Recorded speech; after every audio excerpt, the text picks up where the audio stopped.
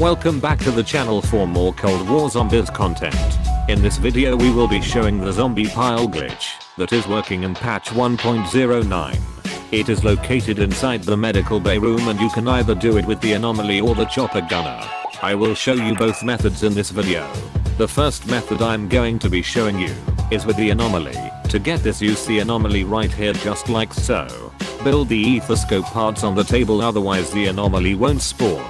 What you want to do is simply jump to the right hand side just as you're ready to teleport, and if you have timed it correctly you should be low enough. All of the zombies will come over and they'll pile up right there next to the railing.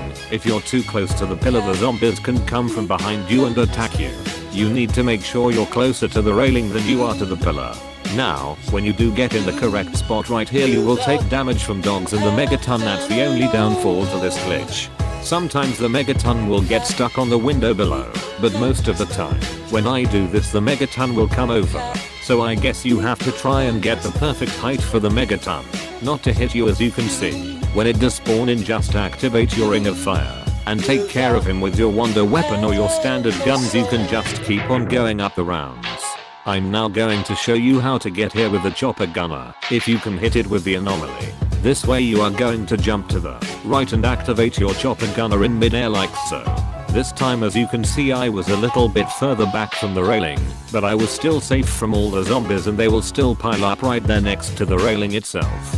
I would not recommend trying to go into this spot on a solo game to get high rounds. This is more for when you're inside team games. It is pretty easy to get into this glitch. It has been got. That's REGAL. Subscribe if you're new here.